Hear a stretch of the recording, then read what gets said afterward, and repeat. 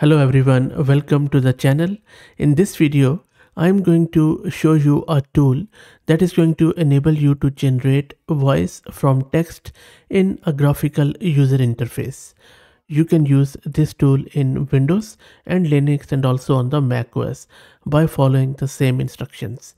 This is by far the easiest tool which I have found out, which is free, which is local, which is private, which is open source, which you can use on your own system quite easily and quite quickly.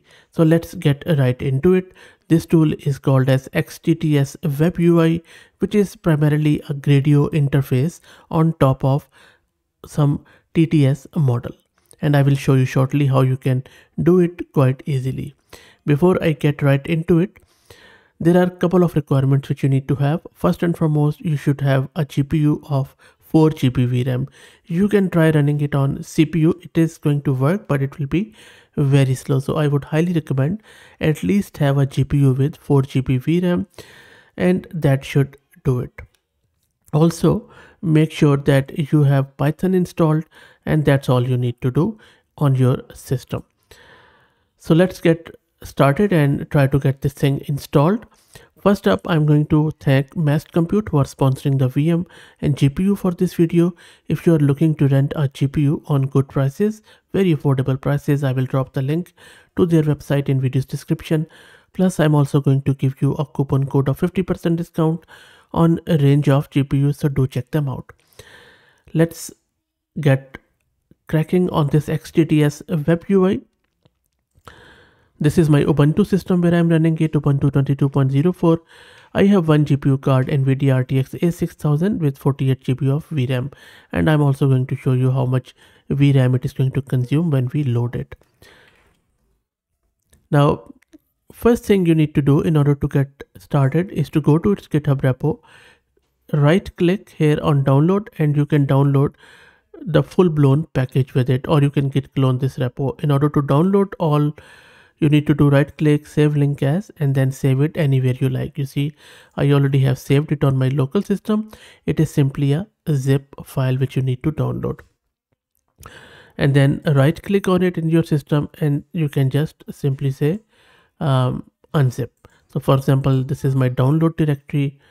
I'm going into my download, and this is my zip file. Right click and you can say extract here.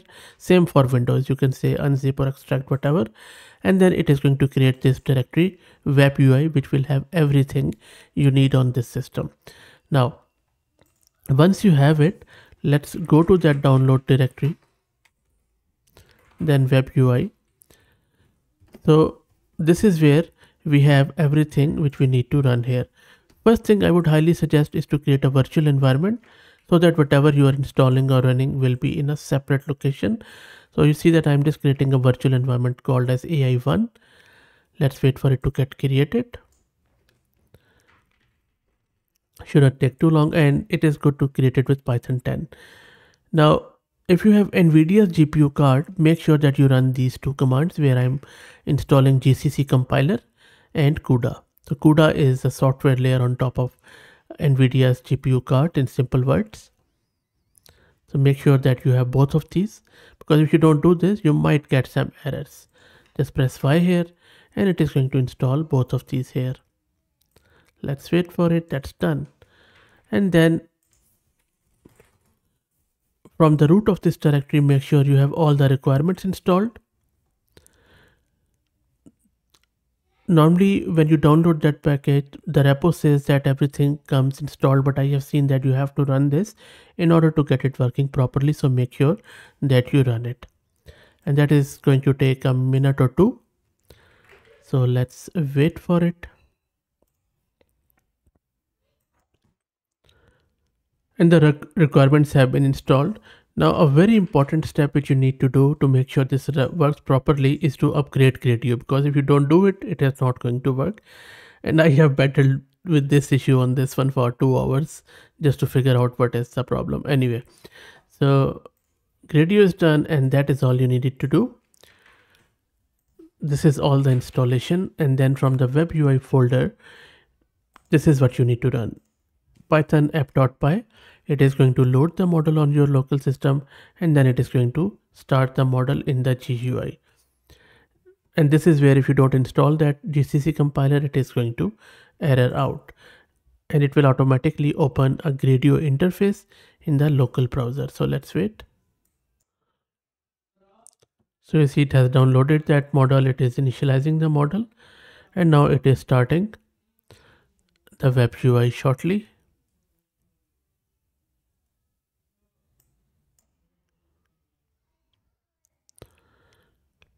And there you go, it has started the Gradio demo, and this is what we needed to do. Now in order to run it, all you need to do is to just input any text here, like you can say, hello, how is it going? And then from here you can select the language, like what the language is, and there are heaps of them: English, French, German, and even Hindi, which you can select out. And then there are few advanced settings around audio, like what sort of speaker you want, male, female, or calm female. I'll just go with the male. You need to update it here, or you can even include your audio. And all you need to do is to just click on this generate. And as soon as you click on generate, it is going to generate the audio for you. So let me play it out. Hello.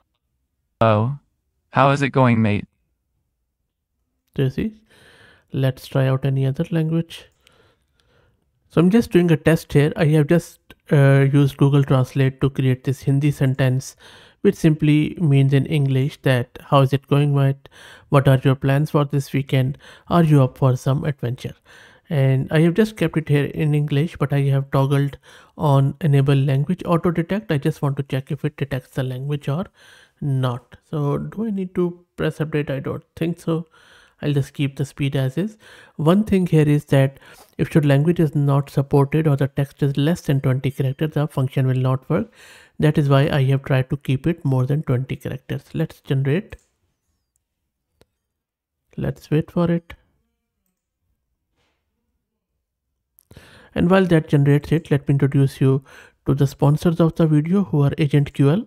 AgentQL is a query language that turns any web page into a data source. With its Python SDK and live debugging tool, you can scrape and interact with web content. AgentQL works on any page. It is resilient, it is reusable, and it structures the output according to the shape of your query. AgentQL is a robust alternative to fragile XPath and DOM CSS selectors, as it uses the power of AI to analyze the page structure to find the data you are looking for. And I will drop the link to their website in video's description. Okay, let's play this. I don't see that it has changed the language to Hindi, but anyway, let's play.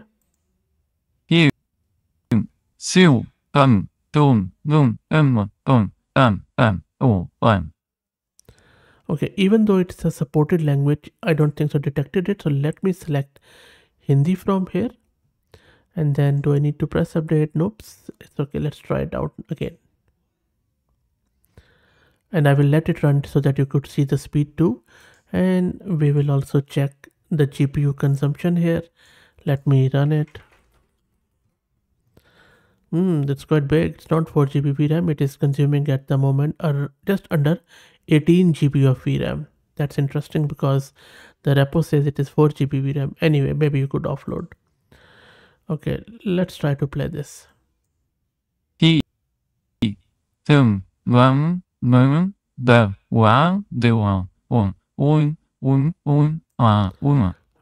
so you see it is just printing gibberish here. I don't think so it is working with Hindi at all. Maybe I will try French here. So I have opted for Spanish now because I can catch few of the words. So let's click on generate and let's try to see if it can speak Spanish well. ¿Cómo va, amigo? ¿Cuáles son tus planes para este fin de semana? ¿Te apetece una aventura? Cool. Even though the Hindi is a supported language, it was unable to do so, but Spanish looks perfect. Good stuff. Another thing which you can do with this is you can do the voice cleaning. It's not as high quality as the other tools, but still I think passable, I would say. So this is the Spanish sentence, and then if you scroll down, you can give the reference speaker. So I just uploaded my own audio file here.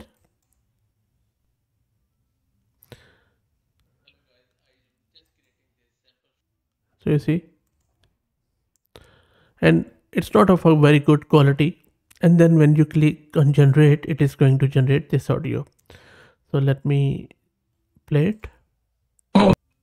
Amigo, ¿cuáles son tus planes para este fin de semana? ¿Te apetece una aventura? Yeah, so good stuff, not bad at all.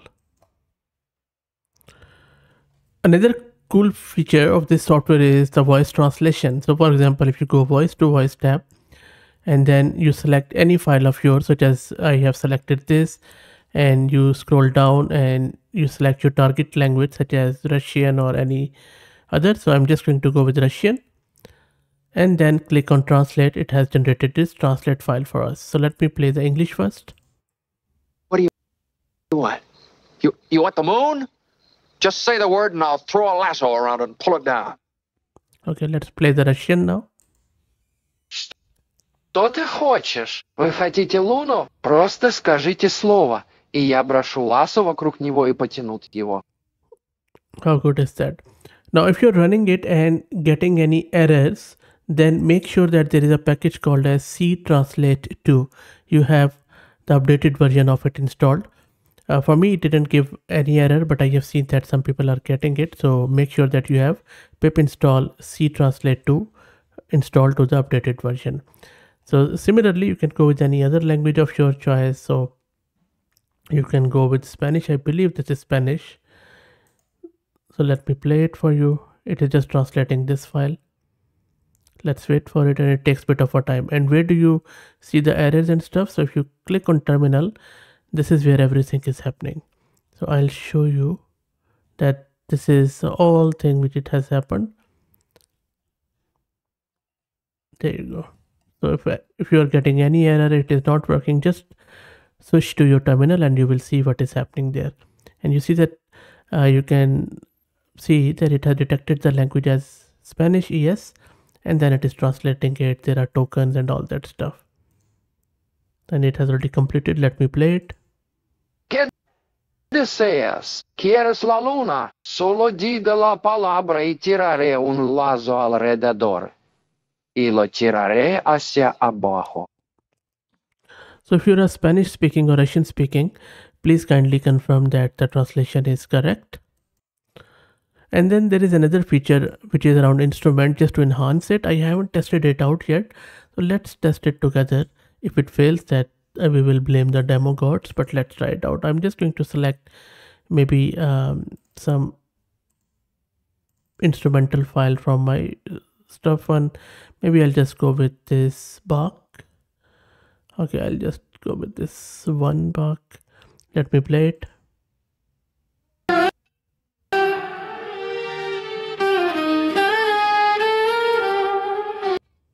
Okay, so let's enhance it. And I'm just going to stick with all the defaults around overlapping, CFOM. Yeah, so it's not working. So I think there are a few issues with it. Maybe it's still under development, and we can check the error here. Yeah, so it maybe requires some pandas. I already have the updated version 1. Maybe I'll just go and maybe quickly say pip install -u pandas, and we will give it another try. It's see, it's already updated, so I don't think so that is going to make any difference. So maybe some other bug. This portion is still under development, so I will test it out later on. But other than that, for text to voice, for voice cloning, for voice translation, this is quite good. I really like it. All local, all private, all quite efficient. And I will drop the link to its repo in video's description. If you like the content, please consider subscribing to the channel. If you're already subscribed, please share it among your network, as it helps a lot. Thank you for watching.